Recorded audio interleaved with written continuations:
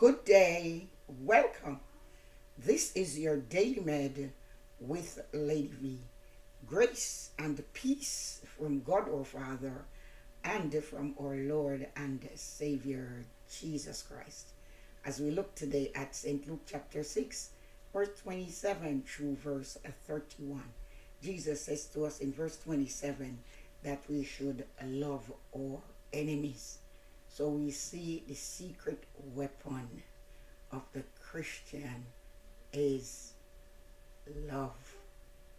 He says, love our enemies and do good to those that hate us. St. Luke chapter 6 verse 27. But I say unto you which hear, love your enemies, do good to them that hate you, bless them that curse you, and pray for them which despitefully use you. And unto him that smiteth thee on the one cheek, offer also the other, and him that taketh away thy cloak, forbid not to take thy coat also. Give to every man that asketh of thee, and of him that and of him that taketh away thy goods, ask them not again. And as ye would that men should do to you, do ye also to them likewise. So the secret weapon, as we say, the Lord Jesus unveiled to his disciples the secret weapon from the arsenal of God, the weapon of love. This will be the love that is most effective, the weapon that is most effective in evangelizing the world.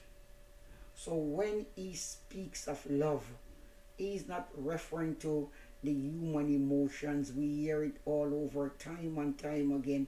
I love you. And so this emotion is being abused. But he is not talking about such abuse or that which we call love.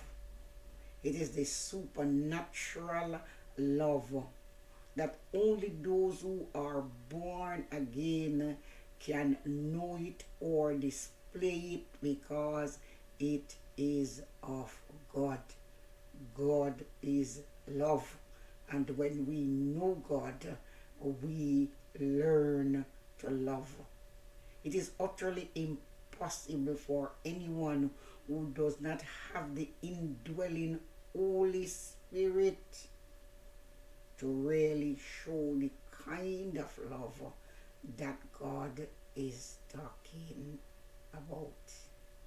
An evil person may love their own children, but this is not love as Jesus intended.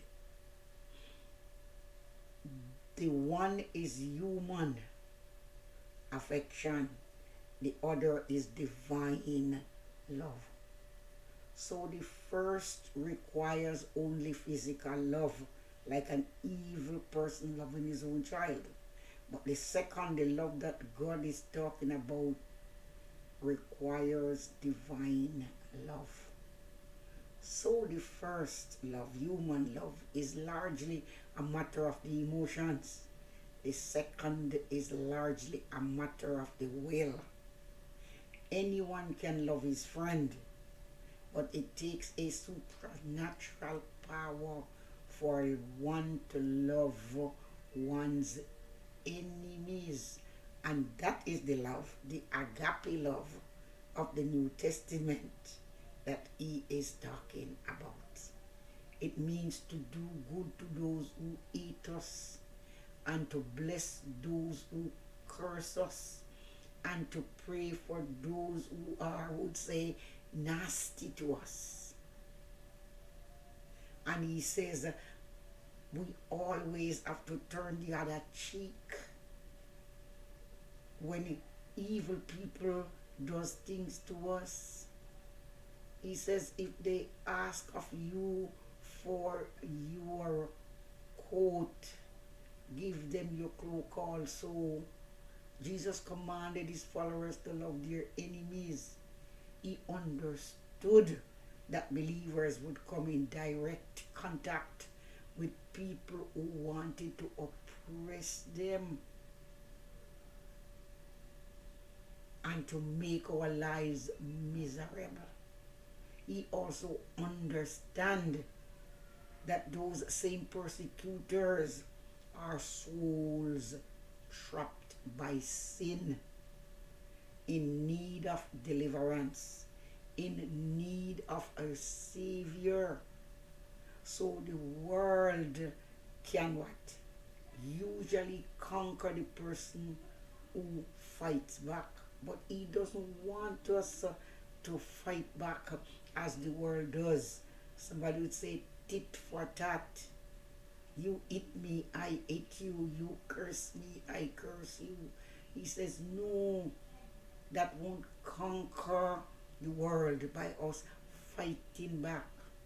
The world is used to jungle warfare, jungle justice, and to principles of retaliation.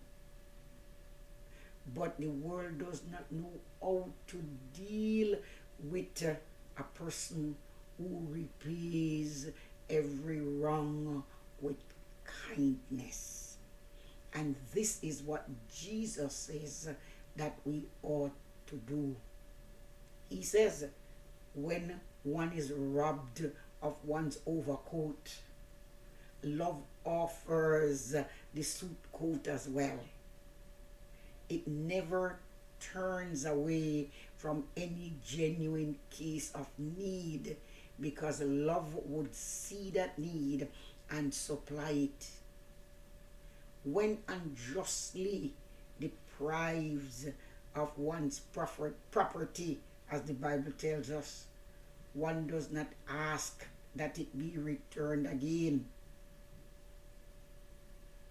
Even though the golden rule is to treat others the same way, with kindness and consideration as we would like to receive. Unsaved men and women can love those who love them. This is natural. It's a natural behavior of the human being, and so common that it makes no impact on the world of unsaved men and women. But Jesus says to make an impact, we have to show love. So as Christ's representative, we are responsible for the way that we respond, even when we are treated unfairly, unjustly, even when we are treated with disrespect.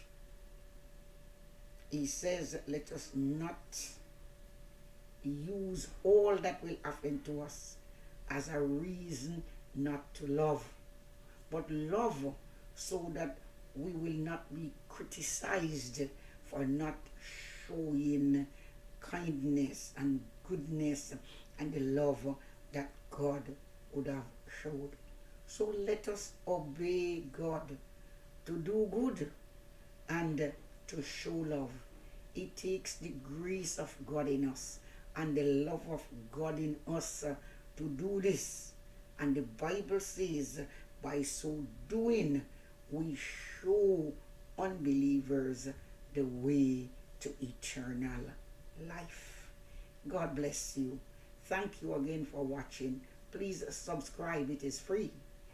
Please comment, like, and share, and continue to visit my YouTube channel, Daily Med with Lady V.